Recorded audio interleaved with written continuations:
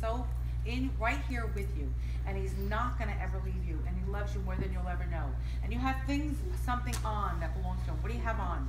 I have everything. Oh, okay. Well, he's saying you do. What I ask you to do, and this is what he wants you to know, he loves his siblings with all his heart and soul.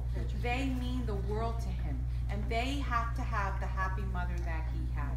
This is what he's begging you for, because he knows that you're in charge of this. If you do not become embracing in the knowledge that your son is alive and well, and you'll be seeing him someday but not for a long time, and live your life in the peace of knowing that he's still here with you, and show the children the smiles and the happiness that he got from you, he wants that so badly, Beth. He wants that because he loves the siblings so much. There is such an enormous amount of things your family, according to your son, has gone through. He knows that the kids went through a lot with their father. They went through a lot of ups and downs and pain and sorrow. And it's hard enough on them because of the disappointment they felt in dad. He doesn't want them to feel disappointed in knowing that mommy has had to be forever changed because of this terrible tragedy of losing your son. He loves them, tells me this is what you have to look forward to. Need you to listen to this. In the future, you are looking at children getting married, grandchildren, beautiful things that are happening. You'll be here to enjoy it. You will be here to know the babies that he knew first. If you tell yourself that's what you want. You have to want it. But that's definitely going to happen. And he's saying, I'll know the babies before they come. He's done everything, so many things to try to let all of you know he's here. He's tried so hard to show signs to every single one of you. One of them is a rainbow. He's shown me rainbow, color rainbow, to tell you that's not a coincidence when you saw it. He also sends love to the family. There's grandparents and others. He also says that you have things that are all kinds of things that were his. Shoes, pants, this, that. And he knows everybody wears them, takes them, puts them on for the day, for the moment, whatever it is.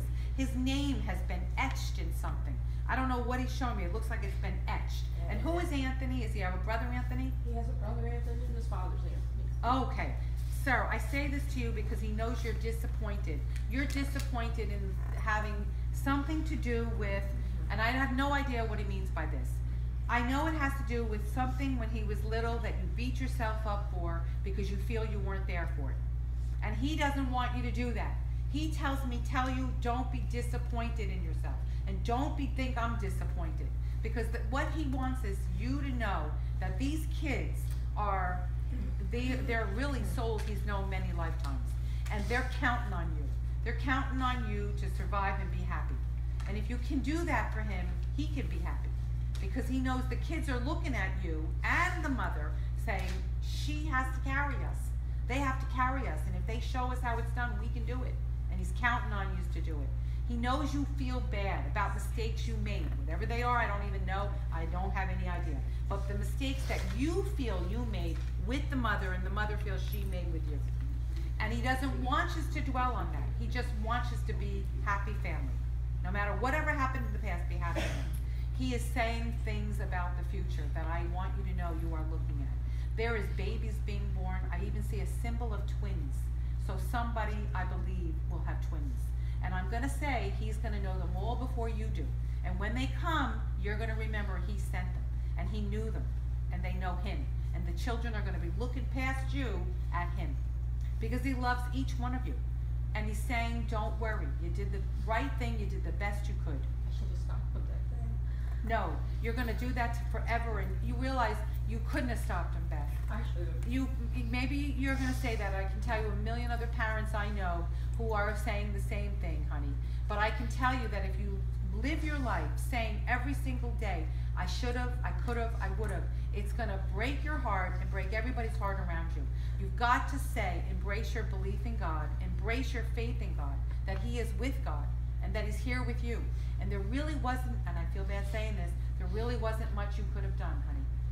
There isn't much more. And sadly, if it wasn't that day that you didn't stop him, if it was God's plan, then it was going to happen the next day when you had nothing to know or do about it. So you can't beat yourself up. What? He didn't feel. What, honey? He didn't feel pain. No, he went an instant. He didn't even get to the hospital alive. He was gone before he got there. It was in an instant. And he was in the light with many, many souls that love him from both sides of your family. But he just wants the both of you to realize that if you comfort each other and find happiness in each other, then the siblings will be happy. They'll find happiness. He wants them to be happy. He loves his brothers and sisters like crazy. He showed me memories of them when they were little. They were toddling around on top of each other. You would have thought it was the midget racing car thing. You would have thought it was the wrestling camp or universe, because that's the kind of way they grew up. And he has all those memories and loves it, and tells me how much he remembers and loves it all. And he has a friend with him. Did somebody pass away with him? Yeah. Because he has a friend with him. Actually, just before. Okay, because he's telling me there's another person who's young also who was with him. Isaac? I don't know the name, he's just telling me Yeah. you would know, Yeah. and he's asking you to send love to the family, because he's with that person. Remember, they're in the air you breathe. AIR, always in reach. And he's very much a part of your lives and never will stop being. And he loves you all. I hope you will take this to heart, because he really wants it said. I love him so much. Of course you do, honey. Of course you do. And I'm so sorry for your loss. Really, I am. Thank you.